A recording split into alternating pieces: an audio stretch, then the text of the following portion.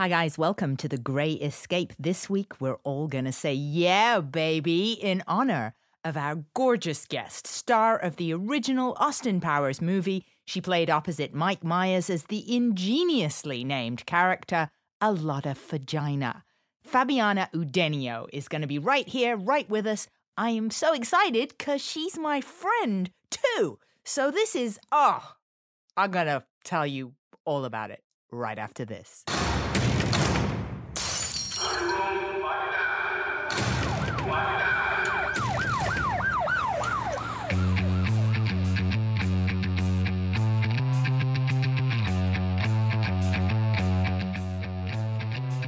Fabiana and I met many years ago as neighbors at the infamous Oakwood Apartments in Los Angeles, which was known at the time for housing child actors, folks like Jennifer Love Hewitt, Kirsten Dunst, Megan Fox, Hilary Duff, Shia LaBeouf, and truly an endless list of hopefuls would flood every pilot season, that's around January through March, to the Oakwood Apartments with their families where they would all hope to be the next Macaulay Culkin, basically. So although I wasn't a child at this point, I was still kind of young, and coming to LA was a very scary thing for me. I only knew Los Angeles from what I saw on TV and in the movies, and basically I thought it was clearly a horribly dangerous place to live. And I figured, if kids can live in this apartment complex, it must be pretty safe. While I'm speaking about the Oakwood Apartments, I want to extend a very special shout out to I call her my second mom, my American mom, Rosie Forte, who, I know it's going to make me cry. So the heads up, this is totally going to make me cry. Rosie was the activities director at the Oakwood Apartments when I met her in Toluca Hills location, because there's tons of Oakwoods. And she would oversee the onslaught of the families and kids and people like me every year. And Rosie helped me. She helped everybody. But I can only tell you how she helped me in every way. Rosie would give me little jobs to do. She'd be able to give you a little bit of money. Maybe you would deliver flyers for her. Or in my case, I could paint always. So I would spray paint kids' faces at parties. And she had me paint and design sets for little kids' productions. And I even sewed a bunch of costumes one time, little flappers outfits for some kids to do a flappers show. So she would do all of this so that I could earn a little bit of money to put gas in the tank and go off to my auditions and pay my way. And you look back on your life and you see people in your life who were very significant in the story of how your life has played out. And there's only a handful in my life. Maybe there's only a handful in your life.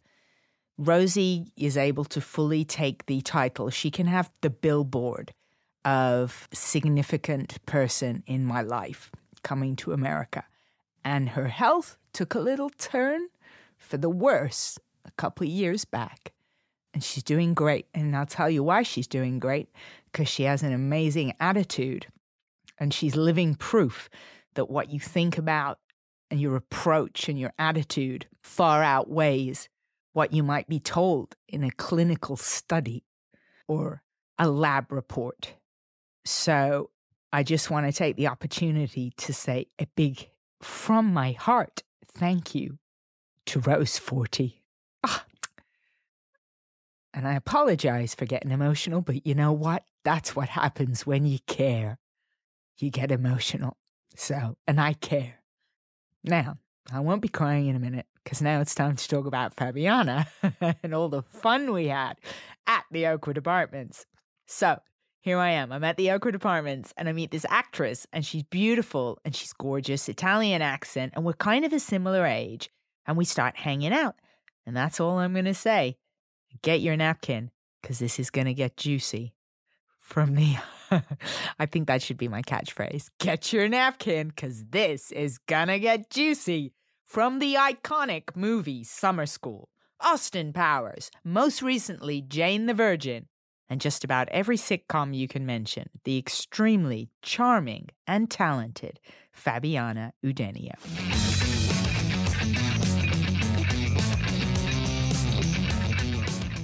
Hello, Fabiana. Hi. Udenio. We're gonna pretend we don't know each other. We just met. We don't have to pretend we don't know each other. We can totally. We can say the whole thing. Yeah, we can say the whole thing. We knew each other a long time ago. Well, we don't say the whole thing, though, right? A long time, kind of like a few years. Let's keep it vague. I don't know. I'm It's more more than for a going few? for the truth. No. I think it was more like it started with the numbers 19. Okay. 1998. Oh no, 1996. I take the fifth. Okay. Well, you were super young. There you go. Yes, you were like thank a child when I met you. And if I remember correctly, when I met you, you were kind of at a pinnacle of celebrity. You'd just come off of Austin Powers. Actually, yeah, when I met you, I hadn't done it. But then when we were, seeing each other as friends, of course, it sounded strange. Although we here. could start a rumor and it might help ratings. So Fabiana and I were when we were seeing each each other, I hadn't. You actually were seeing me before the pinnacle that you talked about. Okay. So you were a true friend. Yeah, I knew you before. I'm kidding. No, and then when we were friends, then I did Austin Powers, and then because Austin Powers came out in '98, right, or '97, So yes, so if it was before I shot it. What was that process like? I mean, did you have to do a million auditions for that? Very interesting. No, it's one of the easiest, smoothest jobs I ever got. The funny thing, and I always tell this story, is getting the call from the agents saying, "Okay, you have an audition tomorrow. It's for the role of Alotta Fagina." And I go, "Excuse me." It's a comedy. I hope so that it's a comedy. And then it's with Mike Myers. Are we sure this is legit? Yes. Okay. Then we'll send you the script and we'll send you. And so I got the audition and I said, why not? And it was just one call or maybe one callback. They put me on tape and that was it. And I got the part. Wow. One callback. Yeah. Wow. On tape. So, or maybe just that one audition on tape. And I got, it was either only one or two. I don't even remember if it was two. It was one good audition on tape with the casting director for the producers and everybody. And yes, it was one of those things that just happened. Of course, the first one, he didn't have the whole pool of actors wanting to do it because it was the first one, so nobody knew what it was going to be, that it was going to be such a hit. And so I'm sure for the second one, he had whoever he wanted to play any kind of role he wanted. So, but for me, as far as I'm concerned, it was an easy, relatively speaking, easy job to get.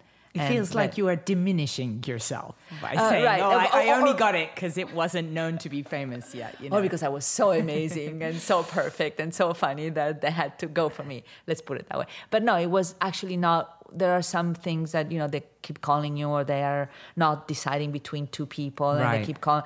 That wasn't the case for that project, which is nice. And so was it the first time that you met Mike Myers was on set? Yes, I had met Jay Roach. He was great. He met me. We talked about the character beforehand, before the shooting, and the vision that he had, and so that was very, very nice. But I had not met Mike Myers before. No, we met at the read-through of the script. Wow. Yes. What was that, like a table read? Yes. Okay. At the table read, and then on the set. So, which was interesting because I had not met him before. So it was very interesting because even reading the script, it was very hard to get a feel for what really the vision of the project was, which was all around, from the costumes, the music, the character itself. Until you saw him transform, you didn't really know how funny it was going to be. It was hard to read the written page and imagine the thought process, the character, everything behind it. And it was really great to see it come to life with the costumes and the wardrobe and the teeth, the hair. Everything. Yeah. Yes. And when you guys did the table read, does everybody give their full performance at a table read like that? No. It was and also because no, I couldn't get a feeling. I couldn't understand. No. Okay, so Mike Myers wasn't full on Austin Powers at the table read. No. Okay, that's No. interesting. No. Okay, So it must have been quite the shock then on set. yes.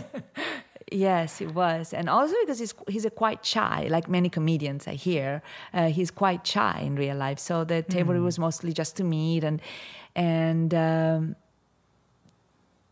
I think the first scenes we shot were the ones in the hotel room with when I see him sitting down and he's sitting down in my apartment and yes, it was hard to keep a straight face and he was so different than what I had seen that it was very, very interesting. It was a great experience. Yes. And did a lot of people crack up on set? Did you crack up? In the tub, I did because I think they did my side first. Well, and then they did his, and there was so much improv going on. Also, in the scenes when he was playing the alter ego. Dr. Evil? Dr. Evil, yes. And those scenes, I mean, there was so much ad-lib, so much going on that it was hard to keep a straight face. And one-on-one, it was for me. The challenge was to keep up with him and to react in a proper way and to, keep the ball going. Yeah. And that was the fun part, to be the straight person, but to be kind of over the top, not so much, or, and I think Jay Roach was masterful in that, in giving the setup for the vision that he had of this character and making it real and then going for the comedy, but you don't go for the comedy right away. And so, yes, I was in good hands, let's say it. And so you had to improvise along then when Mike Myers would start to improvise. You'd have to go along with that. You had to go along with that. Now it's hard to remember how much it stayed and you had to go along with that. And yes. Had you done improv before? A little, doing sitcoms or working in comedy before. Not per se, not on stage, but just in acting classes. Had you done comedy training? Because you've done a ton of comedy training. Not per se. Just being among writers and doing sitcoms and maybe something other than, starting with summer school, Carl Reiner, and looking at comedy, but not so acting classes, thinking comedy, but not proper comedy training per se. I have not. That's interesting, isn't it? So you're clearly, you obviously were a natural so early on. You've done so many I've done sitcoms. a lot of comedy, yes. And I think that has helped a lot to be and to think funny. I think the sitcoms helped. There is so much writing. You're sitting around with writers and they change it, the lines day by day. It's most like being on stage. So something doesn't work, they change it a little bit, they tweak it, they change in order to make it funny, and then you're in front of a live audience. And really, sitcoms are one of my loves. I love doing sitcoms, and so I think that probably the style, different styles with different sitcoms, different producers or writers, that you learn how to the rhythm of comedy, or and you steal from the masters. Right. What was Carl Reiner the writer of Summer School? No. Jeff Franklin was the writer of Summer School. He also then went on to do Full House. Okay. And Carl Reiner directed it. Okay. And how was that? You hear these names that are so legendary in the world of comedy. What are these guys doing that makes them legends? How is he directing you that's different than other directors where you go, wow, this guy's amazing? I think what he did, and it was my first American movie, I was so green here. I think the strongest feeling that I can remember is that this relaxed set where you felt safe to explore, to be silly, to fun, and creating a fun atmosphere. There were a bunch of kids he was directing. Kids, we were 20, but so that, and none of us was real comedian, but the two kids, the Chainsaw and Dave and Chainsaw, they were very funny, and again, creating the atmosphere where you feel safe, you feel liked, you feel secure and confident. And so you can explore a little bit and be silly and be, make mistakes, and nobody's going to judge you, or you're not going to feel ridiculous. And creating that atmosphere so you can go over the top and then go down, and of creativity that then feeds whatever, a vision of, and then feeds the comedy. So what would Carl Reiner, what are some things you could think he might do to create that feeling on set? Because that's pretty specific. What was he doing? He was playful. He would tell jokes. He would tell stories. It was making you feel safe and calm. Talking about now you can let it go with your character. You can do whatever you want. And then, there would be times he would direct. Or we were all in the classroom, and he would give you the time also you never felt rushed or confidence. He would give you the confidence. Yes. That's nice. It was he was like, and to me, it's like the father figure, the perfect father figure for a set. And there were so many kids he was directing that, and then he would tell stories of his past, mentioning all these really legendary names, and we would all be listening. And some of those names I didn't quite know how important they were because I hadn't been in the country for that long. Right. And then I realized, oh my God, he was talking about this, he was talking about that. So, who were his names he was dropping that were his comedy icons? Right, I forget. Right, there were, yes, yes. Like probably people, I guess, from just the earlier era of comedy. Because he's in his 90s now, Carl Reiner. And he's still working. Unbelievable. Yeah, yes. He's still working. And of course, he would talk about his son, like, oh, my son is doing this, my son. And of course, his son is Rob Reiner, like another legend, right? And I said, oh my God, I remember going to see the movie that he had done, just Rob Reiner, the one with the children with the dead body. What was that movie? Oh, gosh. Children in a Dead Body, I'm not sure. A beautiful movie. One of the first movies. I mean, it sounds destined for comedy. Children in a Dead Body. No, wait. I'm sounding... Or a horror movie. Either way, you're kind of winning. They were all friends, childhood friends. Stand By Me? Oh, Stand By Me? Stand By Me? That's, I remember, God, I interviewed Will Wheaton when he was on Stand By Me. They were young, right? Yeah, they were super young, those guys. So which guy was on that? How have we gone from Carl Reiner to Stand By Rob Me? Reiner. To Rob Reiner. Yes. Okay. Because I think Carl Reiner was directed. Rob Reiner, what was... Directed Stand By Me? He directed Am I wrong okay. about that? Oh, I don't this. have my phone. It's like a board game. We've created a board game where you link people Yes, in it's movies. Been a long career. I've been doing this since I was 13, so my references get mixed up. It's been a while since I haven't thought about that. And you're like foreign. You're very I have foreign. the excuse. Yes, you I'm speak four languages. Yes. See, I get the names of the different countries mixed up. Yeah, I mean, that's enough. Who knows, maybe some Italian directed Stand By Me, and I'm making a mistake now. Which, by the way, I always thought you were Italian, and then I read you're born in Buenos Aires, Argentina. I was born there. So you're Argentinian? Is By default, yes. I was there till I was 6, and then I moved back to Italy. Okay. I always thought yes, I am. Yeah. Well, I grew up in Italy, but Argentina is also there. Okay. I have still family there, on my father's side. My grandfather passed away, but he lived there. I have an uncle. I have a cousin, actually, that's a director. He just did a couple of movies. One was really great that he came to Los Angeles with it to screen it. It was called The Film Critic. It's a independent, very neat movie that he shot in Argentina. So I was proud. He has my same last name, so it's interesting. Okay. Yes, I went to see that movie. So, yeah. What are your other two languages that you speak? Italian and I guess... English and then Spanish very well, because being born there, and then Spanish is fluent like the Italian, and then French. And French as well. And I studied German for 5 years. Okay, that's enough. Right? That's enough, Fabiana. But it's a little funny because I was in Italy on vacation, and I saw all my high school friends who studied German for 5 years like I did. It was a school of languages. And they all remember it. And I don't remember one word other than It's I actually raining. studied German Yes, too. do you Oh my speak a God. little bit? No, I mean, I know ich bin verheiratet because I was married at the time and living on a base in Baden-Baden. I was a DJ for the Canadian Forces and I took it upon myself to learn German.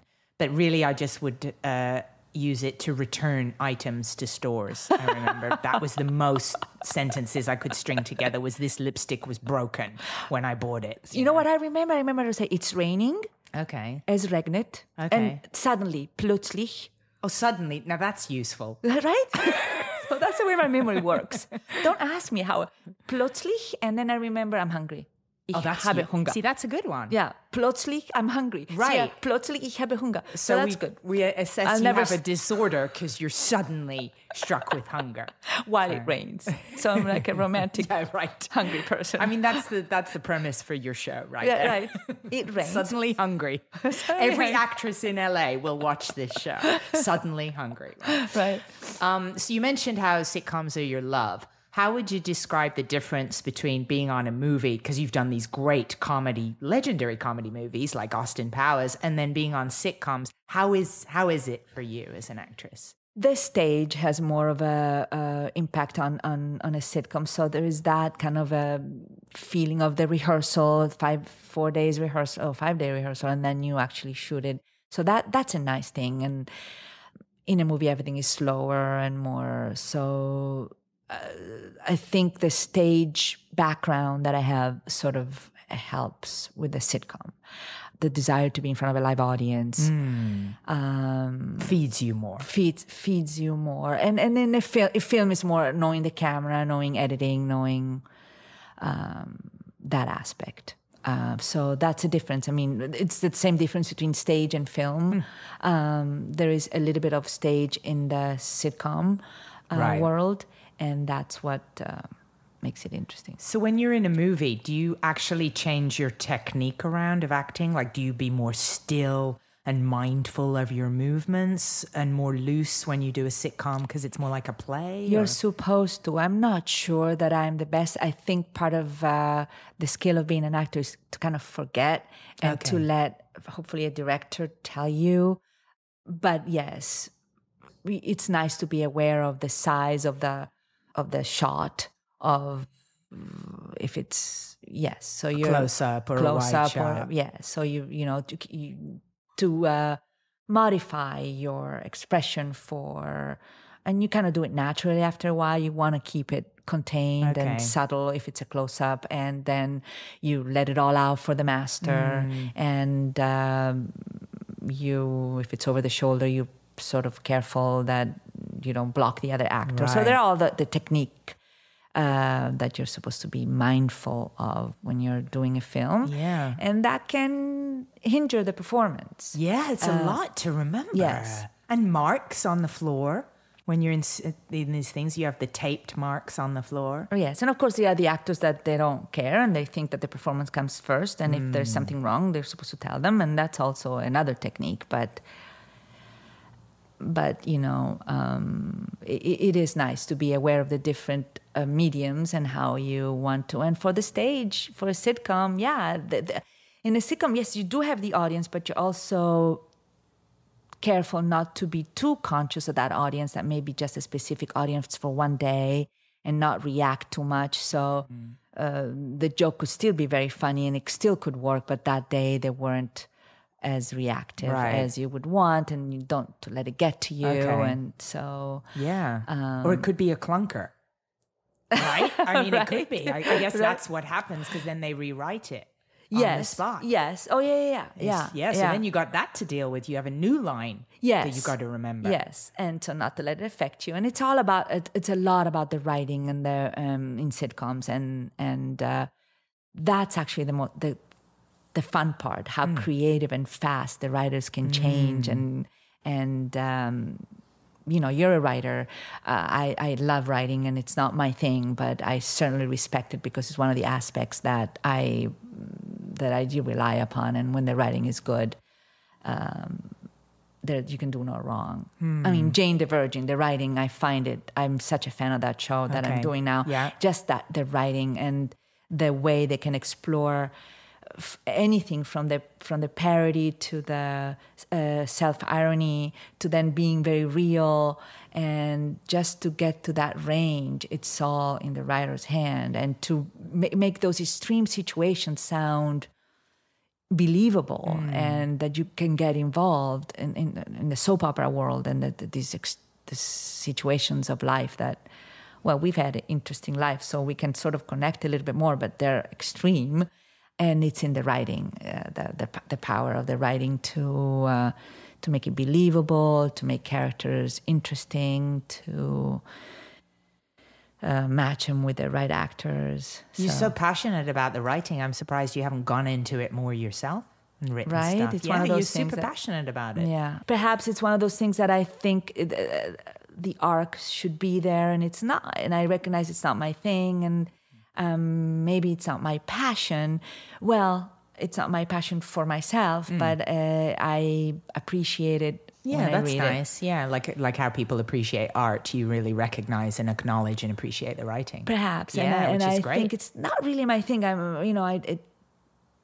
But maybe it's something that I should explore. Maybe eventually I will. But yes. Well, let's face it. Nothing happens unless you without the start. Writing. Nothing is happening. Nobody has a job if there is not a writer who's written something. Right. You know, for film and television. When you audition for film and TV, do you change that? How you would audition? You know, do you restrain your performance more for a movie audition? You know. Yes. Again, then I try to be Yes, if it's on tape, you want to think about more. And lately, it's so much of it's on tape, so you want to be more aware that you're actually being put on tape, so that they can see you. If it's a room full of people, then you can be a bit more theatrical. Or not, or just not be so concerned about how you're going to look on tape. Oh, right. And then again, for audition, I think the most important thing is, for me, and perhaps I hope I'm right, is to really feel it and not to be so self-conscious of every single detail, because then you're going to lose the heart, the spontaneity. If you're too concerned, how am I going to look on this tape with this kind of lighting, and how silly is it going to look, whatever I do. So audition is hard because you also want to make it, you don't want to do a full out thing that's the best you can do. You want to make him feel that there's more to explore, and because there is, you're just auditioning. So you don't want to give...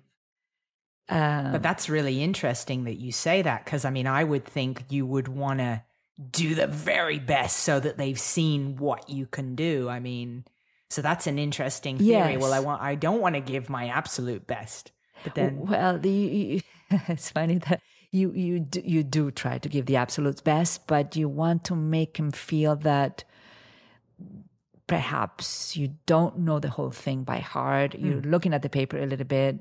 You didn't spend 24 hours thinking nothing about that. So you want to make him think that, yes, you're just auditioning here. Yeah. And that you're also it's good to keep in mind that you want to be flexible. You may be making a very good choice, but it's not the choice that they want, and they may throw something out there to you, and a direction or something, and then you want to be able to follow that, not shake everything off, forgetting what you've worked on, keeping some of what you came in with, and sort of taking another direction. And that takes a little bit of keeping your options open, thinking about having some degree of spontaneity, or in the moment sort of, and not so much because maybe you don't have the right actor, or some casting director that is bored is reading with you, or not, or some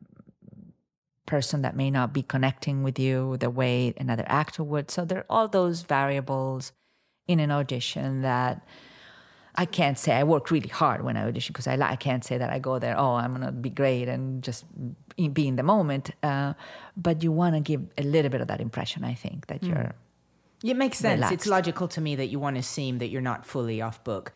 Do you remember our mutual friend, Natasha? Yeah. Yes. So she taught me something. She was really sweet a couple of times when I would have auditions. she gave me a couple of tips. And she said, for one, to type out your sides so they're all on one page so that you're not shuffling your papers around. And I thought that was a really good, because then you just got the one page to hold. You don't have to shuffle papers. So she told me that. You may disagree with this. It could go both ways. Why are you afraid of shuffling papers? You're auditioning. I mean, some other acting director would say, no, look at the paper. I mean, you're auditioning. You're not going there with a finished product that they go, okay, too down pat, too rehearsed. But then again, I understand that it's hard, and if you're nervous, you're shuffling. But you can go with that. I mean, you've done improv. Part of the nobody expects you to be perfect. So if you drop the paper, you pick it up and you stay in character, and you don't. They see, oh my God, this actor is really in character. It's life. Yes, it's like if you're eating something, you're gonna get dirty, and okay, what do? And if it's on film, you wipe yourself. There are some actors that don't give me anything that will spill or it's hard to eat. And I understand it's not easy to eat on camera, but it's something that it's a good acting, a good thing they teach you in school, to eat and to be real and to sort of work with the realities of life that could, I don't know, there is never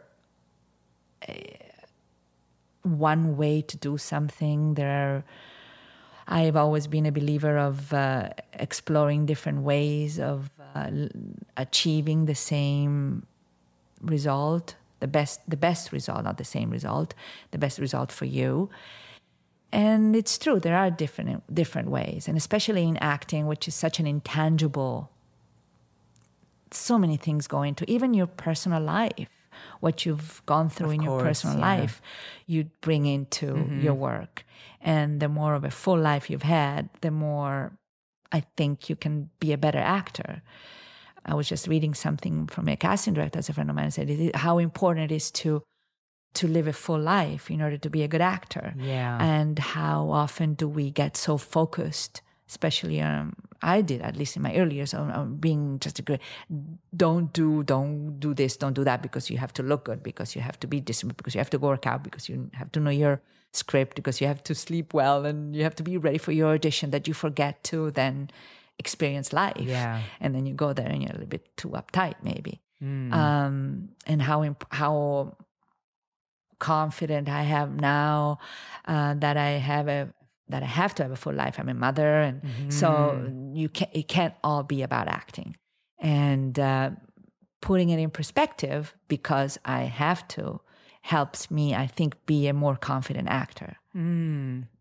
I was going to ask you about, I mean, you're still this beautiful woman, but when I met you, your career was really hinging not only on your talent, but you were like this, you were the hot girl in the shows with the hot, sexy outfits.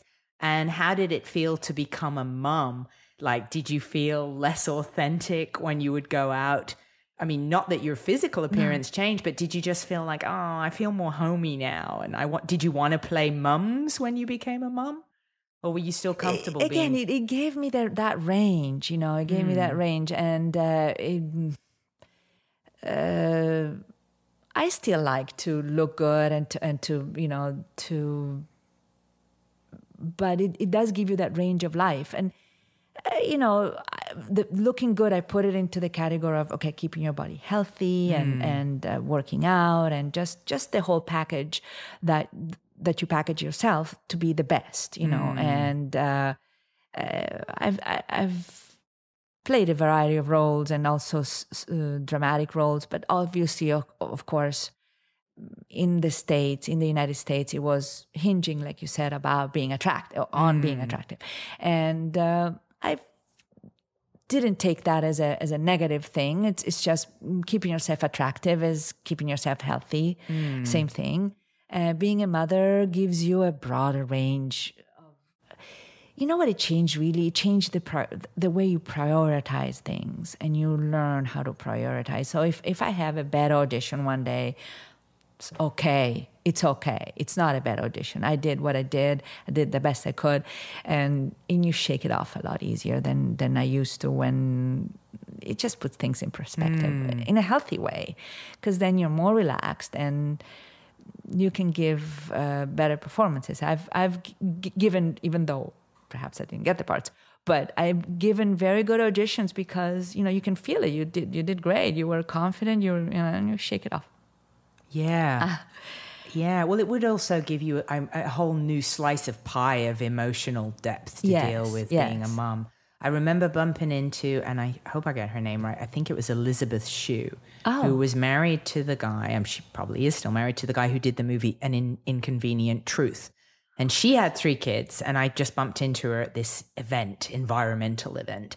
And I said, how did that affect you as an actress? Because, I don't have kids, so I'm always curious of how does anybody be in this business when there's a whole other person they're responsible for? And she's got 3 kids. And I said, how was that? And she said, everything became much better after I had the kids. She said, my career became better after I had children. And I thought that was such an interesting and positive thing to hear. And if I'm still thinking about your question, which is an interesting question. Do I feel silly if they ask me to be the attractive? And it's almost flattering right now. Okay, I'm putting all this makeup on and I tell my son I'm going to go for an audition. It's what I do. And I'm trying to look my best. Yeah. And it's flattering that I can still or pull it off in a different way, but still it's fun. And of course, it's even more fun when there is some depth to the character and you can not care so much about the physical appearance, which is hard in this business, but because you see yourself and you're critical. Yeah. Do you do anything in your life besides being a mom? Have you ever done stuff in your life to counteract that aspect of the business where everything is so superficial about what you look like? I know you've always been into exercise since I met you. You were really a gym rat when I met you. Dancing, yeah. Well, you used to be at the gym all the time, exercising, every day. And swimming. It helped. It helps me my mood too, and I have not done it lately. So I tell my friends I'm living off a trust, the benefits of all that work. Oh, right. That I've done. Well, you look still fit. Health trust. Yeah, you look like you're working out still. I just started, thank you, this last 2 weeks doing yoga again, but it had been years. So, and I'm saying the trust is about to run out, so I better do something because you're also healthier when you work out. But the question was... Just if you did anything, some people, for example, they're very spiritual and they meditate and to keep themselves grounded... Because our industry is so strange in that it is very superficial. It's looking, what do you look like? What do you sound like? And you can get a lot of rejection simply based upon what you look like. And not because there's anything bad about what you look like, but if they want a blonde and you're a brunette, but you still wanted the part and you don't get it, or you're too fat or you're too thin or you're too tall. Right. What you learn is that there are so many reasons you can... it's mostly the self-critical part, I think, as actors that is damaging.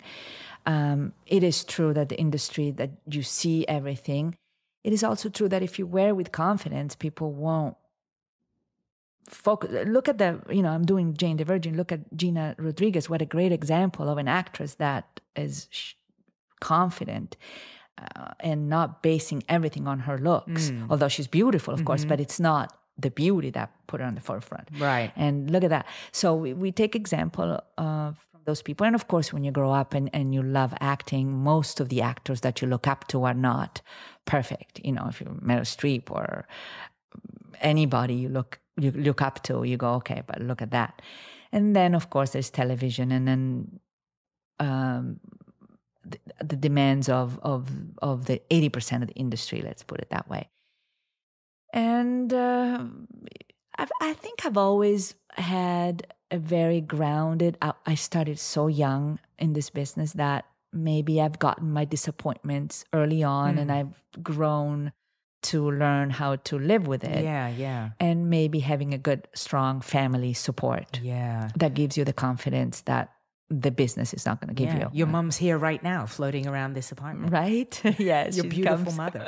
My beautiful mom from Italy, yes. Yeah. So she's hanging out with me It's too hot in Rome right now. Was it theater that you started in, or were you? Yes. Right. Yes. Okay. At 13, right? At 13, Wow. I started with one of the most prestigious theater companies in Europe. The director was Giorgio Strehler with the Piccolo Teatro di Milano, Okay, and with a rendition of The Tempest. Okay. And I played Miranda. I was very young, almost. And then with that rendition, we went to France, and we came to the 1984 Olympic Arts Festival with a play in Italian of The Tempest. So we traveled the world with that, and in Rome and Milan and Florence. And so that was a little bit of my calling card into the... Yeah. We have these such sort of parallel lives in one way, but yours is so much more impressive and glamorous. When I was 13, I'd also started at theatre in England, and while you were playing Miranda in The Tempest, What did you play? I was playing Aladdin when I was 13 How cute. in Birmingham, England. That's hard. But I mean, it's just a lot. It doesn't sound very glamorous and impressive. Well, I was lucky. I was very lucky to get picked. You know, by a genius of the theater. Was lucky, and not that I don't deserve it, but there is a large amount of coincidence and luck that is in this business. Well, you must have had a lot of natural talent to be in deep right off the bat. You know, I mean, your person of who you are is such a passionate, kind of fiery. I always felt you have a fire in you, which comes out even of things that you care about and stuff, and things that you get mad about. I've got to confess, I've done a lot of impressions of you. I saw your impressions. They are very fun. I mean, I'm going to tape in one of those, and you've done some impressions. You did it in front of me. Yes, which is hard. I've seen. It's very hard. You're very good at impressions. That's something else. I've had some friends in Italy, too, that they do make impressions of me when I have one friend makes impressions that I went to high school with, and he still makes the impressions of all our friends in high school and some of me back then, a few years back, right? And it's fun to see. It's fun to see. Well, the thing that always used to tickle me was that here's this beautiful girl, and then you would get into arguments with me pretty quickly with over you? Things. With everybody. But you don't now. Like, you're very much more mellow. Yeah. But when I first met you, like in 96, and we hung out for a few years, didn't we, at Oakwood? Yes. And that's why I learned the impression, because we'd be talking calmly and then something could come up about anything. That's funny. And you'd be like, motherfucker. Do not say that. Your son's not right. No. Yes, well, but you used to say that all the time. Really? Motherfucker. That comes out. That was an era of you saying that. That comes out if the thing is, like, I not growing up. This is in my defense. Having not grown up here, there is a less of a self-consciousness about the bad words. So I don't feel, so maybe you repeat something you heard because it sounds, this is in my defense. I may have said it. I don't think you need a defense to say that. To say that word, that's pretty strong. I don't think it's so cursy and so strong these days. You know, that's funny, because I go back to Italy and they curse a little bit more, my sister, and when they drive, and it bothers me, and I say, don't say that. And they told me that I have become Puritan. It's because you're a mum. Is it? Yeah. Or because I've lived here. They're moms. I don't know. They told me because I've been here in the States for so long that I'm Puritan and what did they say? Well, you have changed. The fact you recoiled when I said the word you used to say. You'd be like, Natalie, come on, Natalie, motherfucker. I was mad at someone, hopefully, right? You just used to be very, very fiery. But then that makes sense to me, because what is acting? It's drumming up emotions. So you're lived close to the surface. It's no wonder you had an amazing, you were off and running really early on, and you've continued to work and sustain a career. So I think, I would imagine it's really important to have that very accessible. Yes. Yeah. Yes. And as you grow older, you learn to be accessible and to protect yourself, to sort of let it not be accessible all the time, just to protect your feelings a little bit. If your feelings are so accessible all the time, it may lead to a very volatile, too vulnerable of a life. Mm-hmm. So you learn how to keep him there and to sort of peacefully observe them, and just to keep him, and then access them a little bit with more control. I think that's part of wisdom, maybe. Yeah, and being a seasoned performer as well. Yes, and living with more wisdom. So they're there, those emotions, but they don't have to overwhelm all of the other ones. Like the movie, the movie Inside Out, I thought it was brilliant. I went to see it with my son, okay. and all these emotions. I thought that was a brilliant movie. Maybe I'm the only one. Oh, has it done well, the movie? I haven't hope been to so. see it yet. I don't know. And Cinderella I liked too. So I didn't grow up completely. Oh, that's cute, Cinderella. Yes. Well, I want to ask you a tiny bit more about Mike Myers, because he was one of my comedy idols at Second City in Toronto. I lived across the street from Second City and was very worshipping of Second City, and I studied there and all this stuff. And I wondered, what kind of a guy he was to work with. You said he was shy. I mean, did he go in and out of character on set as Austin Powers, or no? He would stay. He'd stay in character. Would stay in character. So if he had a note to tell you, he'd be that guy. He maybe would go to yes. He would stay in character, and then he would probably leave. He was shy after, when he took all the makeup off, and then you would say hi, or I would meet him with his wife, and I'm shy too. You're my friend, and I'm outgoing. But if it's somebody that, if the conversation isn't initiated by someone else, it's hard for me to initiate it.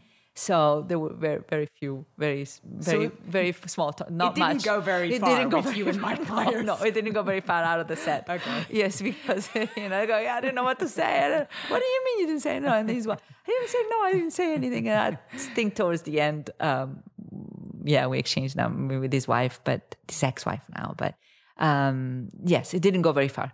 And do you keep in touch with people after you've worked with them? I mean, is that part of the actor's thing for you, is to keep those connections open? I'm not very good at it. I'm not very good at, but I have. I mean, if I meet him again, but people get so busy and then they go on to something else. No, I have not kept in touch with the actors that I've worked with.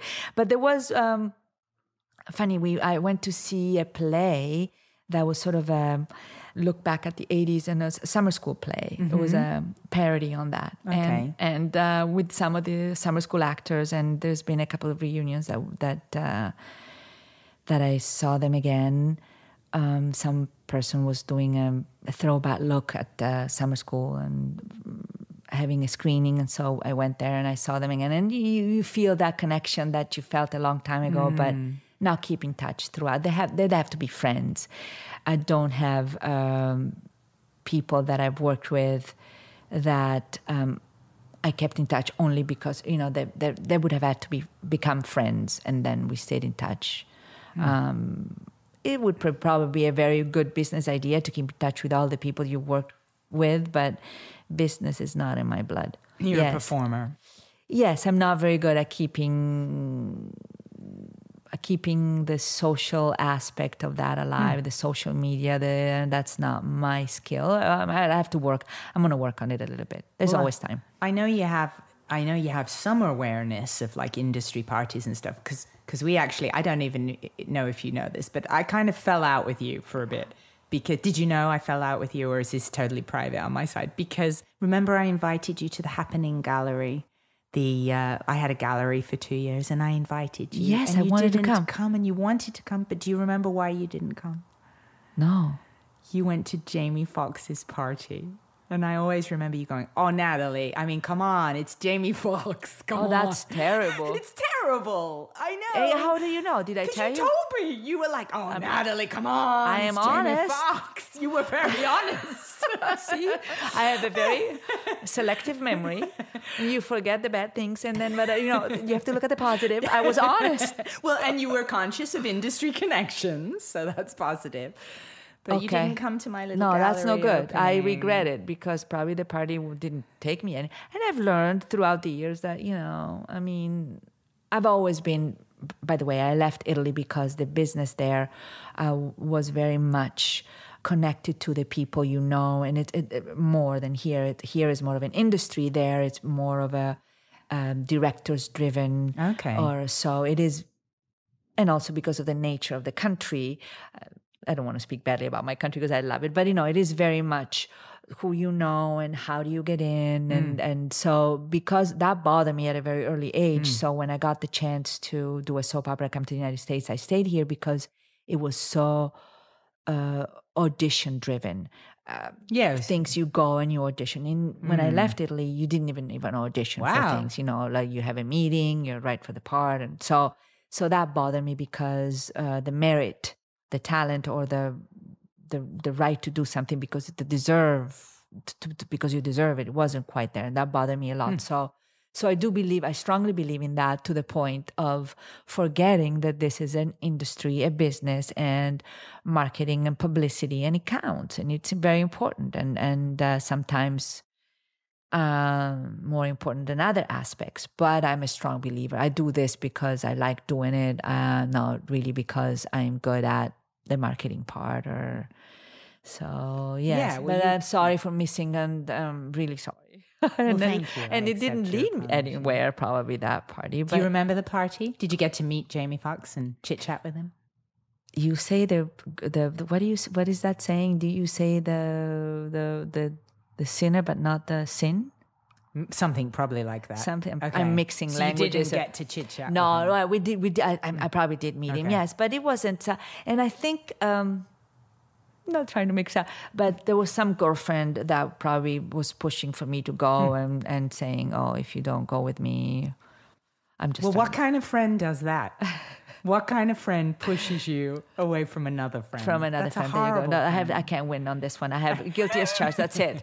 I regret it. I'm sorry. Well, thank you. And then unfortunately, and that's why we didn't talk. I swore you off for a bit. Off for quite a bit. I was like, I'm done with her. If she, because I built that gallery with my partner Jason, and it was like our blood. The two of us, we built it from the inside. And it was very out. close to in me Marina here. Del Rey. It was right. a stone's throw from you, without giving away where you live. It's No. a stone's throw. You could cough over the gallery. I do not have an excuse. So, except for Jamie Foxx is your excuse that he was more successful than me. I was desperately trying to revive my career and said, this is my chance. I have a sitter. And, you have a babysitter. I have a babysitter. And so should I do something that's also good for my career? There must have been something like that going on. Well, I mean, he's a big one. He's one of the biggest. I'll give you that. It's not like he. But a lot of parties, and the parties is just, I don't think I was going there thinking, but maybe I was. I don't remember what I was thinking. You could have had a weak moment.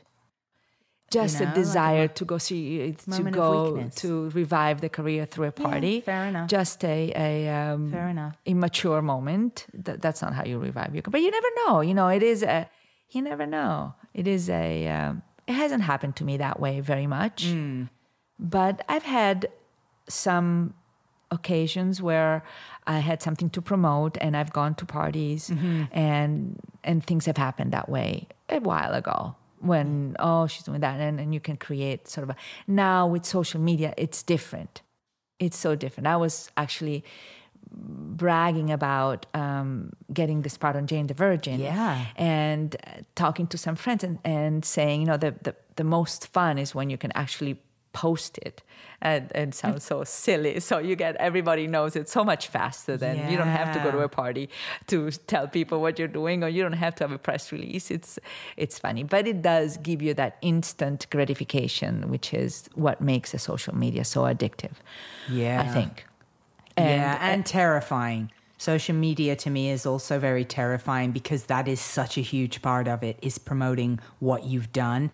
And I think what happens is that you can't help but compare yourself to other people. Oh, what are they doing? So you see on Twitter and on Facebook, like, oh, look at me at the Jamie Foxx party. And it's like, oh, look at her. Why aren't I at that party? I'm so not in the circuit. And you kind of get insecure. Yeah, that's terrible. I think it breeds that. Not that everybody succumbs to it, but I think a lot of people who go on social media, it is not a positive experience. Even for people not in the industry. I have friends who, I agree. you know, they're single and they're like, oh, my friends put all their pictures with them and their babies. And it kills me. It tears me apart because their life hasn't worked out that way. Right. You know, so I think it causes a kind of a lot of pain, but it is useful for that one. When you have to promote something, it is a way of getting the message out pretty fast. Yes, but it also, some people do it more. Some people then, why didn't you take the pictures? And then why didn't you exploit it more? It is a very dangerous road to go on if you're not aware that you don't judge the book by the cover for anybody. Well, that's right. The perception can be, you see a picture of somebody who just landed a role and all you can think about it be like, oh, they got a role. Man, they're making it. And yet what they're not posting is the last 300 days that they're eating macaroni and cheese in their apartment. Right. You don't see that Facebook post of here's me broke trying to pay my water bill. You know, you only see the good thing for the most part. Right. So it's a horribly distorted perception. Of course. And the younger you are, I don't know if it has necessarily anything to do with age, but the more immature you are, and the more dangerous it can be. And I feel bad for young actors right now that have to deal with it so much. And actually, when I was talking to my friends in the industry, some of them producers, some of them, and I said, remember when I did that, you know, when I did Awesome Powers, or when I did Summer School, or when I was doing, I don't know, any work that I was proud of, how much more I could have gotten, mileage I could have gotten back then. And then again, it wasn't that way. The most you did was send postcards to casting directors to advertise Magnificent Seven or something that I was really proud of. So it does give you perhaps a little bit more control over your career. And if you have a business mind, which some actors do, it can be helpful. Yeah. But I feel bad for young actors having to look at who got that other part, and you see it so fast. Yeah. So the best thing is to stay away. And the comparison, not just in the field of entertainment, in any social, you know, what are they doing, where are they living, the house, this and that. It is a very egocentric. Yeah. I'm really curious because you've been always, you know, you're one of the beautiful actresses. I mean, that's part of your characteristics. Have you had a lot of situations of the casting couch thrown your way? I mean, I almost think because you've been the sex bomb.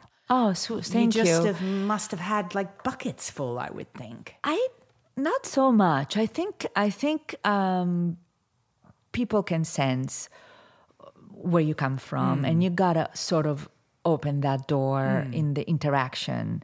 No one in this country would venture out so much as to get a rejection or to you kind of have to open that door. It's not as bad as they lead you to believe. You have to be open to that. In Italy, it's a little worse because of the nature of the country. Yeah. So Italy, it's a little bit, you know, in general, the passion, let's put it, spin it in a positive way. They are going to be, and the culture, it's going to be a little bit more, if I get a no, who cares? So they're going to give it a little bit more of a shot. I mean, it sounds like if the whole thing is knowing the director, I mean, to put it bluntly, wouldn't that be huge advantages for actresses sleeping with directors? Or having a boyfriend that's a director. Yeah, that happens a lot. Politicians. I don't know, everybody knows about all the actors, you know, with the people in the government, Berlusconi and all of that, and all the people that were put in the...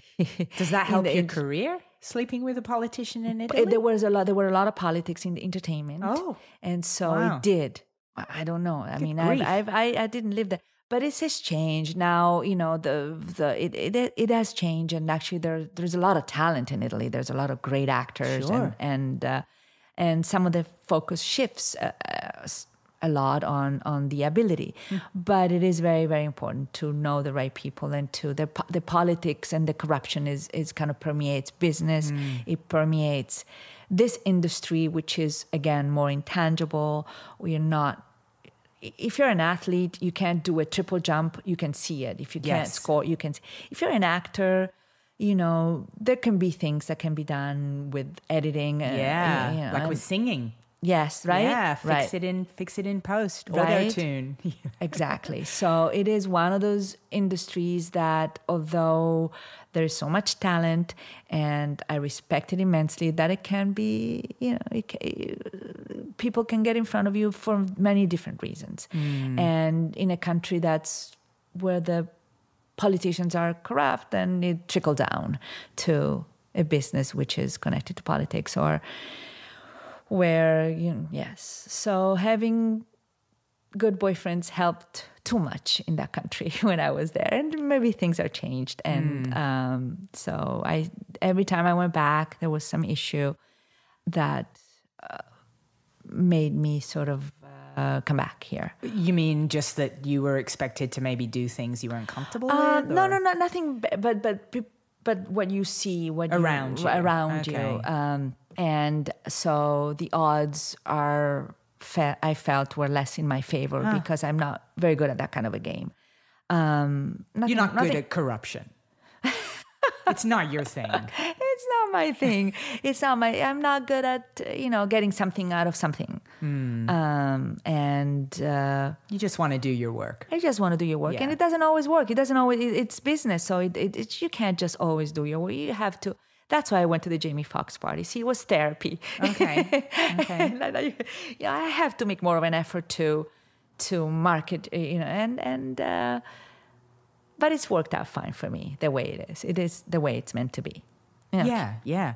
And how, because you're a lifer in this, I mean, all along the way, did you ever have any other jobs, or were you literally an actress the whole entire time? I feel very lucky, yes. Okay. I studied very young, and I've been an actress my whole entire time. And so, as like me as well, but you on a much more successful level, you've gone through working through the age brackets, right? Where you start off and you're the girlfriend and the ingenue and then the leading lady, and now you're getting into, I guess, mum roles, right? Yes, I'm proud of it. Yeah, well, and you bring all the warmth and love to it because you are a real mum. So how does that feel? I mean, going through those transitions, and how do you feel about what's coming eventually, God willing? I love what I do, and I do voiceovers. I do any aspect of acting I love.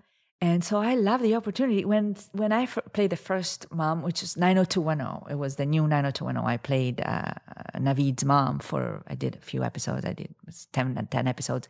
And a girlfriend of mine who's you're doing a mom now? I go, yeah, isn't that great? I was thrilled, meaning I'm transitioning into something. And that's not to say that an actress over 40 has to do just moms. There are many things. So we're kind of pigeonholing a woman. But it is true. In my case, I haven't played any attorneys as of late. So I'm playing some mom. So I'm happy to make that transition. And with Jane the Virgin, it's such a good premise. I don't know what they're going to do with this character, how they're going to redeem this woman that takes $10 million to abandon her son. Is this your character? That's my character. Oh, wow. So it's like, okay. Wow. It's cool. That's pretty cool. It's pretty. I'm thinking, and of course, I have my subtext that I came up with. Why a woman would do such a thing. Yeah. And so that's the story. Yeah, she takes $10 million to disappear and not contact her son. So that's pretty brutal. So did we just give a huge spoiler? No, that's the character. Okay, you've seen that. That's what you've seen. That's when Justin confronts the character's name. Sees his mother again after so many years because the father dies. He finds out that she finally tells him that, I took $10 million and I promised not to get in touch. So I had to get you out of my mouth. So that was a bad news for a young man to find out that he was. So we'll see how they'll fix that one. I have a few ideas, but And when is this show on? When can we see this show? The show, my character was on one of the last episodes of the last season. The show is premiering in October. Okay. And so they're working on various storylines. Of course, the show ended with the child being kidnapped. Don't give it away. No. That Some ended. people might No. But what if you haven't seen it? Oh, Look, I haven't seen everybody, it. well, Total spoiler, Fabiana. No. Spoiler. No, Big. no, the child was kidnapped at the end of the season 1. That was the. But now I got to watch season 1, and now I know the kid's kidnapped. Yeah. Oh, you wanted to do that? No, I would have watched it to see you. And now I don't know how I feel about this. I mean, I'm just recovering from the Jamie Foxx thing, and now I know the end of this whole season. It's like we keep resetting the whole friendship. I keep disappointing you, but you make me want to be a better woman. And what network is this show? The WB. WB. Okay, cool. And the comedy, I mean, you've done like this huge body of comedy, all these sitcoms you've been on. I was just curious. Oh, by the way, because you were on Full House. I was. Yeah, and John Stamos, you were just saying how you're going into playing mums and stuff. I just saw a billboard today on my way to your house, and I guess he's playing a grandfather. Oh, really? Yeah, the show, it was a big John Stamos holding a baby, and it just said grandfathered. Oh, because they're doing the Full House? Are they doing it again? So maybe he must be a grandfather now. He must be a grandfather, at least in the... Yes, because he had the twins. Were those his... Olsen twins. I don't know if they... I don't they think were. They They were his. his... Yes, that's true. Yeah. I'm getting confused. But yes, I kissed him. Oh, did you? Back then. He's a nice guy. He was, and I forgot the kiss. Can you believe it? You forgot it? Yes, I forgot how the kiss was. No offense, John Stamos. Not a memorable kiss, but maybe that's no, good. No. I just, you forget. You know, maybe it was too memorable and I had to sort of I think you only erase. remember the bad kisses. Like, See? seriously, I think it's a compliment. If you can't remember the kiss, I because think it was all so good. I had It's to all forget, good. otherwise my life would have been ruined. Like, all I could think of was kissing him again. So I had one bad kiss, and that's what I remember in my whole life. I remember some guy kissing me with such vigor and strength. It was like he was trying to join our faces, and it was painful. That's Like, awful. he was so and it hurt, and I was like, with the this was tongue? real. It was more like mouth muscles. Oh, just pushing. Oh, it was the opposite of gentle, and so. Oh, but goodness. any other kisses, I don't remember. Did you so tell this him? is good. I just think I didn't go on another date. I would think. Yeah, Oh. he was Italian. Oh man, He was Italian. You know, but That was a blow. See the yeah. Italian American or Italian? He was Italian Canadian. I was in Canada at the time, so yeah. But this was I many always years ago. complained about the French claiming ownership of the French kiss. What's up with that? I mean, what about Italians? Why the French kiss is the perfect kiss? Don't Italians just go for the main act? Is that what it was? No, I don't Italians think are of- very good at courting. I don't think of Italians and kissing. I'm like, they're right to the main attraction. No. They're very good at courting. They're, Okay. they're well taken care of from their mothers, so they learn good manners. I don't know if once they've obtained what I don't know if they keep up the gallantry, but they are nice. And even now, when I go back to Italy, it's a better place for a woman than Los Angeles, really. Well, I want to get back to your John Stamos kiss. The kisses, I yeah. think this is important politically. I think this is we need to speak about this. Well, we and can talk about explore. kisses. Who else did I kiss? Who else did you kiss? Who else did I kiss? David Hasselhoff. I remember that kiss because, I don't know. He's very popular in Europe. Yeah, I know. mean, He's enormous in Germany. I know. And he has a singing career over there that's giant, right? Yes, That we yes. don't even know about in America. Italy but he's too. a pop star in Germany. I was so proud of my NYPD Blue guest shot, but all they could talk about, my friends, was Baywatch. Right. It's a big deal. Yeah, Baywatch. So how is he with the kiss? You know why I remember this that is kiss? Because I important. had it on my reel. Okay. That just shows you that when you're kissing on stage, I really think it's more work. But it was on my reel, and we looked so good because the lighting was so good on that show that I remember it fondly. So on set, I had to kiss Ian Ogilvy, who was the saint, and I had to kiss him in Kung Fu: The Legend Continues. So I remember that very well. And it was all very comfortable and everything. When you kissed David Hasselhoff and John Stamos, did you kind of have a little bit of polite banter first to kind of get you guys a little accustomed? Or do you just literally go on set? Oh, you mean and give him a rehearse kiss? it? Yeah, like, because it is, I think it's always that little tiny bit of, okay, well, now we're going to kiss and I just met you. So did either of those guys do anything to make you feel more comfortable? Like a No. little joke or anything? Or they just... I guess they... No, we just did it. They just did it. And I you was just comfortable with it. Okay, you were I'm very comfortable. method. Yes, I Okay. was in character. All right. It wasn't hard when you have easy on the eyes. Let me think. I had to kiss some people that were not that attractive. Should we mention names? No, I guess I said myself, I can't. That's it. See? Everybody's going to be on your IMDb now. I'm not politically correct. Right. I can't say it. I was almost going to say it. See how truthful I am? Yeah, you're very truthful. Very dangerous. Okay, so you kissed people who weren't unattractive, but they were good kisses, clearly. They were you don't okay. have It bad was memory. okay. You're in character. I'm very giving. Okay. I mean, gosh, let's see. You did... Well, you were on Cheers. I mean, you've done these legendary comedies like Cheers. What kind of stuff did you do on Cheers? So cute. That was a show where you learned a lot. The director, the actors. I was actually playing a maid, and the character was supposed to be played by John Cleese. It was a character that he was supposed to come back and do. Wow. And then he didn't do it, but the actor that did it was just as masterful. And so it was about this older guy, sort of a sex addict, coming on to the maid, right. Sort of naive. Okay. And so then when his wife came or somebody comes, he hides everybody in the closet. Wow. Because he was, So you just have no sense of spoilers, do you? We all hide in the closet. But I was in the closet with Ted Danson, with, who was it? Myself. And who else was in the closet? Maybe just I think half of Hollywood, can I just say? That was fun in that closet. Ted Danson was funny. Totally over Fabiana's head. That what? totally went over her head, guys. Oh, no, I was thinking about Ted Danson in the closet. Sorry. It's a language thing, you see. No. I was focusing on, I was trying to remember that closet experience. I'm just going to talk with you guys now. Well, we'll have two conversations. Talk about the closet.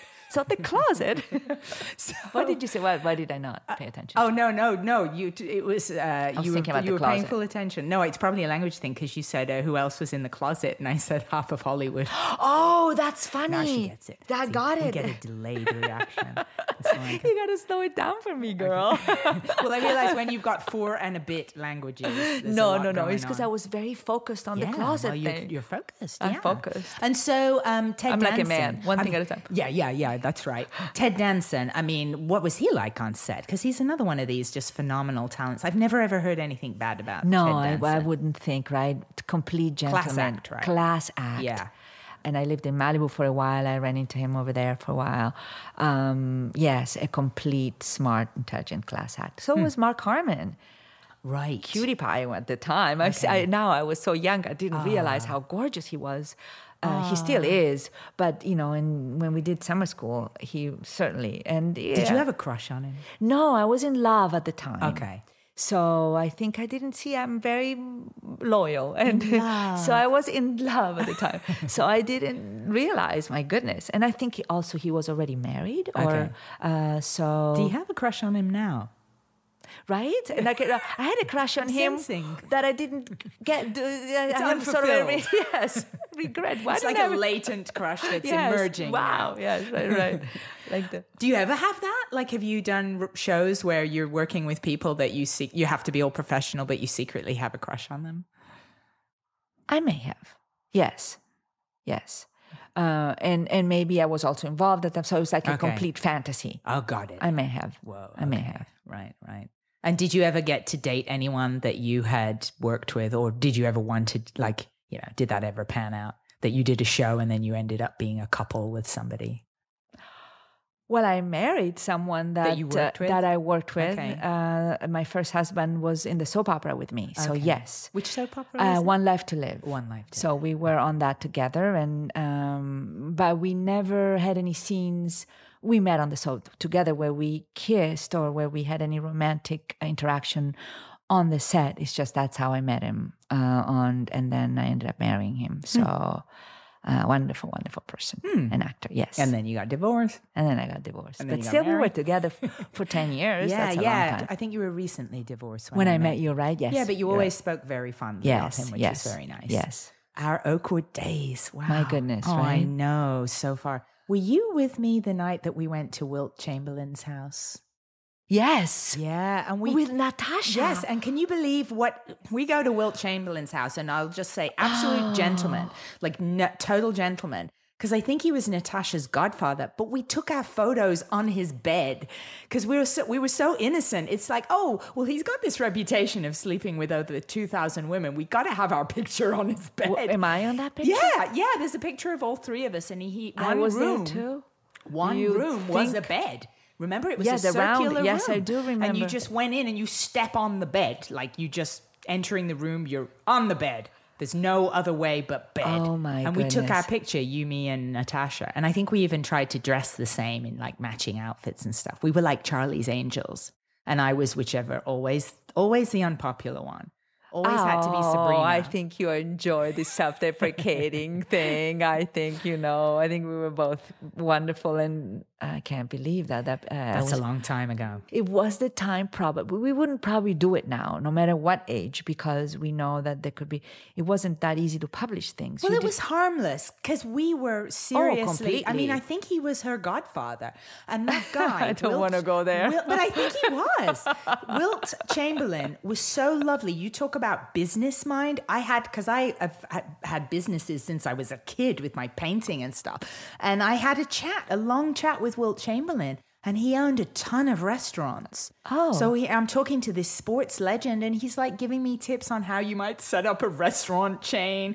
But such a lovely guy. And, as a woman, I can say when you meet a guy, you feel a vibe. You always feel a vibe on if they're giving off something, that they're fully professional or they're not. Yes. They're giving a little vibe that maybe they're putting it out there that they would be willing for something if you were willing. Yes. And here's this guy who's got this reputation of the world's biggest ladies man. Nothing, no vibe, so classy and gentlemanly.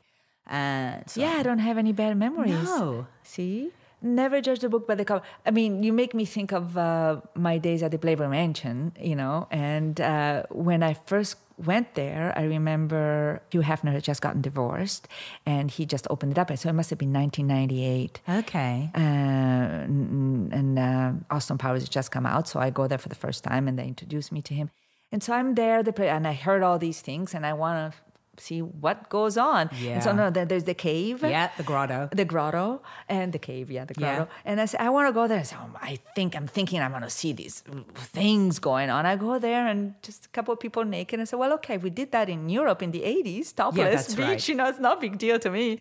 And then they were just kissing, nothing much. I think it's also what you get yourself into. And a lot of people are not going to, you have to open the door. We talked about that before, the casting couch. It's a vibe you're putting off that yes, it's allowable in a lot of cases. Yes. I mean, I've been put in positions where there's definitely no way I was giving off a vibe, and I have turned down. Oh, really? Yeah, what's been offered, and it's been, not a good situation. Uncomfortable, aggressive. And also cost me like a role in a show for not moving forward, that kind of stuff. But in the States or in Canada? That was in Canada, but for an American show, which was a big deal in Canada. Of course. But as you get older, I think it happens less, because you're giving off a more confident vibe. Mm-hmm. The trouble is when you first come to LA, it's like everybody you meet is a potential connection, and you're programmed. You got to be nice to everybody because they could help you get a job. Yes. And there's such a fine line between being polite and kind of watching you don't get taken advantage of, which I was aware of being British because I was so programmed to be polite always. Yes, You don't shout, and you don't swear, and you don't tell people to get lost. You don't do that, And you're right. So I think I got married really young, and that protected me from a lot of situations because I was married. Yeah. Even though it was a puppy love, we were both young, and then 20 to 30, being married from 20 to 30 sort of protected me from many situations that maybe could have come my way. Well, that's good. You have to go out at night by yourself a little bit more in order to let that happen. Right. So if you keep it so professional, for the better or worse, When you were at the Playboy Mansion, do you remember what party it was? Because they have themed parties there, like the Midsummer Night's Dream. You were there too, right? What? Well, I used to go to the Playboy Mansion a lot because I was designing shoes for Playboy. I didn't want to, I whispered it like It's nobody's so going to cute. hear if I whisper. But I love that you think nobody would hear that. That's like so adorable. She whispers it in the microphone. You were there too. That's actually funny. I didn't know. Very funny. I was hoping nobody would hear it because I didn't want to say it. Just she did it again. You can cut it out, Yeah, whatever. I could if I wanted to, but I won't. No, okay. You were there too. Yeah, so I was there a whole bunch. I went to the whole scheme of things because for 8 years, I was designing shoes and I would deliver shoes to the Playmates, all the bunnies and everything. It's a shame we weren't there at the same time. That would have been fun. I went there a lot for a while. They have because it was fun and because, believe it or not, there would be a lot of people. So if I were doing something new, like a new show, I remember I was doing Magnificent Seven, which is a show that I loved. I did a few episodes of that, and I was so happy. And then they had the Midsummer's Night Dream party, and I went. Oh, the pajama party. When was that? The one with everybody wore pajamas? Oh, the Midsummer Night's Dream party. Everybody wore pajamas. Yeah. So I went there, and then I was so happy that I could promote. Oh, what are you doing? Yeah, you got a show. Yeah. And I said it to a lot of people. And I remember how I got then another recurring role on a minor show a different show called Mortal Kombat. I did a recurring on that. Not the best work that I've done, of course, but it's work. And the producer was there. So I said, and then I remember getting that offer. So I don't know if it was connected, but sure. So one of the things, it helps. Yeah, it to helps network. to that I was working, that I was, and then that's great. And what I did is I went there only a couple of hours and then left. You don't wait. Well, too here's long. the thing: what time did you leave? Is that it? Yeah, yes. There's a witching hour at the Playboy Mansion. I'm sure it was. And I used to go Good a for lot. you. And only one time I stayed after the witching hour. What is like 12:30 About maybe? 12 o'clock. Yes. And then it was a very different party after Yes. that. Did you ever stay past No. midnight? Okay. Like the bowls of condoms appear Oh, in the no. restrooms. No, see, I did not see that. And then there's people engaged in activities, and But only if you go up to the higher rooms. This was by the grotto, like all around the swimming I did pool. not see and that. By the grotto. Then again, and I'm stuff. nearsighted. I wonder if it was a. It's probably your sight. There's probably quite seedy things were going on around And I you. didn't see anything. You were busy talking to this producer, telling him about your job. Very focused. Yeah, I think we've established that. No. I did leave early. Yes, before you can tell, people drink too much. So I had my fun. You see all of the people that, Yes, actors, celebrity, you see all of them, Yeah. And at the time, a lot of people would show up that you wouldn't expect. I remember seeing Kevin Spacey there. Yeah. So just to mention a name, a lot of people, just to mention a name that you wouldn't expect there. Yeah. So just a lot. And it was fun, people watching. And of course, you dress yourself up, but there's no competition because at the time they had the ladies with the body paint. Yes, yes. Completely naked. So, okay. Yeah. No, check your ego at the door. Nobody's Right. going to look too much. So that's good. So, Well, here's the thing. See, you probably didn't have to go through this because you were a star in a movie.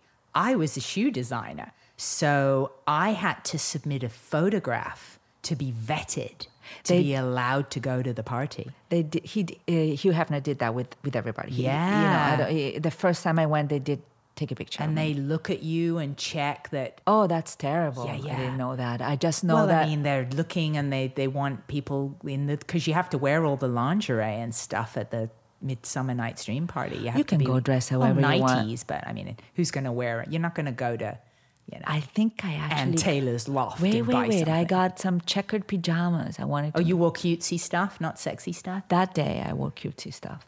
Because you know what? I did the sexy stuff and I got so little attention. I remember when I was dressed as a mummy, it was a Halloween party. Mummy rings a bell. Mummy, how much work I put into that. The bandages, and I was letting a lot of skin show. It was actually so much work. And it was a great outfit. Nobody paid much attention. Okay. And then I wore the same outfit a year later at a regular party, like a Malibu party, a nice party. And it was like the hit of the party. So I realized, so I put a little cute pajama with the checkers, you don't have to wear. But were they short pajamas. Yeah. So you still showed your legs. So you're still sexy. So this is bullshit that you're saying. You played yourself down and you're showing your fabulous legs. And then I also had lingerie underneath the pajama in the front. Okay. But that's okay. But it wasn't, but it wasn't like the 90, you know. Okay. Yeah. No. I did. It was short. It was everything but see-through, basically. It checked all the boxes except it was see-through. Yes, it was kind of like, you know, like fake subtle. It was busty. It was fake. I was faking like I'm gonna be an intellectual, but I was actually trying to be more sexy than the obvious sexy. Well, you are sexy. So manipulative. How can you not be sexy? It was so manipulative. It was awful. Right. I apologize for that one too. This is, and I wasn't even there. And I'm apologizing. Yes, I'm Catholic. I'm guilty as charged. I just have this like thing that happened at the Playboy Mansion that I just think is kind of fun, that Hugh Hefner had this son. I think he has 2 boys. Well, they won't be boys anymore. But one of his sons was 13 and he was at the party. And they're very adult parties. And so I was surprised this young man was walking around in a lovely suit, looking like a mini mob boss, literally, really well dressed. And he was a lovely kid. And I don't remember his name, but he came up. And I guess I was sort of by myself because, I mean, I wasn't here. I'm a shoe designer, not like a famous celebrity. And he came up and he grabbed my hand and he goes, "Oh, you're really tall. Are you with somebody here?" And I was like, "Oh, no, I'm not." Keep in mind, this is a child. And he goes, "Oh, I'm going to introduce you to someone. You'll really like him. He's really tall." And he dragged me over to Kareem Abdul-Jabbar. Oh, that's And funny. he introduces me just like, she's tall.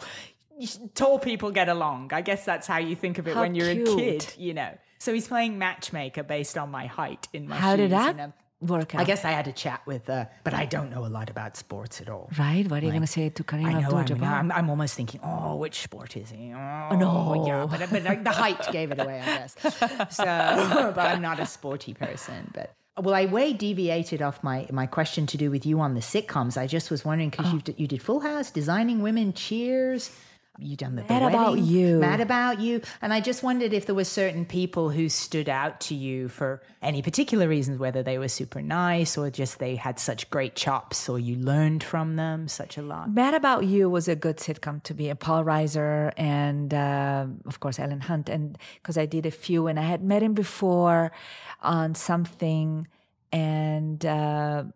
I didn't get the part because I was too young, but I was very disappointed. But they actually made a point telling my agents that I was really good. And I remember that. And so when I auditioned again, we remember that episode. And so that was another great set. The writing, creative, good acting. Every sitcom, I mean, even Wings was a very, very good experience because I was playing the Italian cousin of Tony... I forget his last name, you know, he's a great actor and it was really, really great. I kissed him too. I had to kiss him. I think Jesus, didn't you kiss? And we very, very, very sweet experience. Did you work with Matthew McConaughey on The Wedding Planner? Were you in scenes with him at all? No. Oh, okay. Goodness. Oh, no. Would have been nice. Yeah. Did you go to the rap party? No, I was not in town. I did not. Okay. I was not in town for that. Yeah, see? That's one of those late crashes that I should have had. Yeah. Yes. Imagine if you kept in touch. Yes, that's right. Imagine if you kept in touch. Yeah. Well, yes. Well, it's been awesome chatting with you and reconnecting with you after so many years. And you still look the same. Well, you do too. And I think we look hot. I think you look hot, and I look like, I don't know, like I get sub insults about my appearance. I talked to somebody the other day, and she's like, "You're so practical in your appearance, Miss Gray. You are playing off this self-deprecating thing. It's not flying well. You're gorgeous. You've always been. You're so talented. You do so many things. I'm in awe of your." Multitasking, multi-talents, and she's reading off the script right now. No, this is coming from the heart. Yes, thank you. Yes. Well, thanks, I appreciate and so, that. Inspiring, truly inspiring lady. Well, thank you very much for saying that. Thank you for being here and sharing about your life. And we're going to look for you on Jane the Virgin, hopefully again in the future. Now we know the whole freaking ending of the first season. Ruined, can I just say. I will let the Jamie Foxx thing slide, and we'll start from ground zero again on our friendship. Yeah, so we've healed a rift here on the podcast. And and we'll see you on social media. So we can all just make each other feel awful. What's your Twitter handle? Is it Fabiana? I don't have a Twitter. You're not on Twitter? Can you believe it?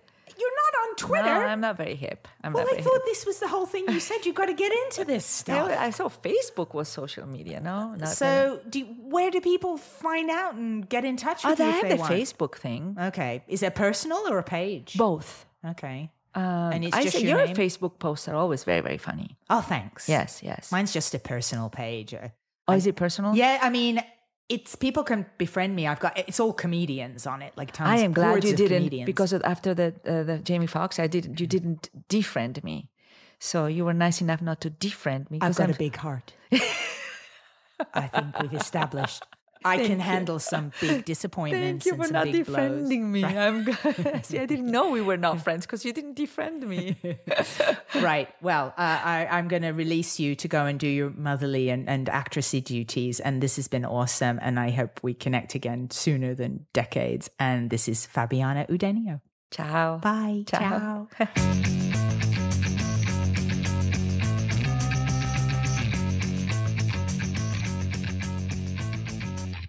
There you go. Juicy, right? That did not disappoint. Am I correct?